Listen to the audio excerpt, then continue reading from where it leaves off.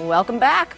And they are off. A group of students at Edison Preparatory left this morning for Washington, D.C. They are set to attend Inauguration Day on Friday. 2 Works for You reporter Katie Wisely tells us why one 8th grader decided to take the trip to Capitol Hill. 5 minutes until class begins. A quick locker stop. Each step brings them closer. Posters aline the walls, words sacred to this country. A founding father keeps an eye on this class. Jamison White is turning pages back in time, writing answers to history. That's today's lesson. It's really relatable almost because it's like how our country started.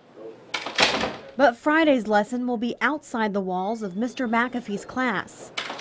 You're going to make sure that your name is spelled correctly. Initial that. 50 students signed in, anxiously sitting in the cafeteria. You're going to grab the poncho because it's going to be rainy. Their American history teacher preparing his students to witness history. We're realistically looking at walking 3 miles to our spot. Matthew McAfee saw President Barack Obama take office in 2009. You have people that are lined up for almost miles, it seems like, and they're waving American flags. They're super excited to be there. You can just have an atmosphere that's unlike anything else. It was part of the reason why I thought this would be something so awesome for the kids to get to see. McAfee says it's not about the political party, it's about transition of power. These kids are going to be able to look at a history book later and know that they were there for that. Jamison's father says the $2,000 trip is worth every penny. Who wants to pass up that opportunity? I mean, I would love to go see this. David White wants his 14-year-old to get involved. This gets to kind of show them the outcome of the system, but hopefully get some excitement that they'll want to be part of the process and not the people that just stay home and say, oh,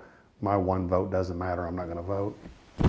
As Jamison packs, layers among layers, for her 4-day trip, she hopes her generation, Especially this generation currently, and millennials have seemed to stop caring, and that's really not okay.